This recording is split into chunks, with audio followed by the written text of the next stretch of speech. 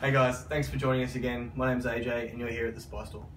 So we've just got our new shipment of brand new kids watches in, and we've also got an elderly variant. So these watches come in 3 different colours. So we've got a blue, what I believe is a pink because I'm colourblind. I've allegedly been told that. And also a leather-ish sort of band. So maybe if you were looking for a present for an elderly person, maybe they're suffering from dementia or they've got health issues, we've got a variant for them now. Mainly though, we've got the kids variants. So the pink and the blue are back in stock.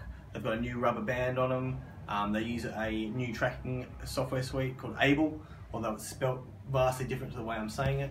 It's much easier to use. You can actually have 15 contacts saved within the device and then 3 other SOS or emergency contacts. Contacting the device is fairly easy. Within the app as well, you also have options for taking a photo with the camera and seeing where they're at, if they're safe or not. You have full tracking capabilities, geo-fencing, all those abilities are already built into the app. The watch does only take a Telstra SIM card, so you do need to be aware of that fact, and it does need to have call and data credit.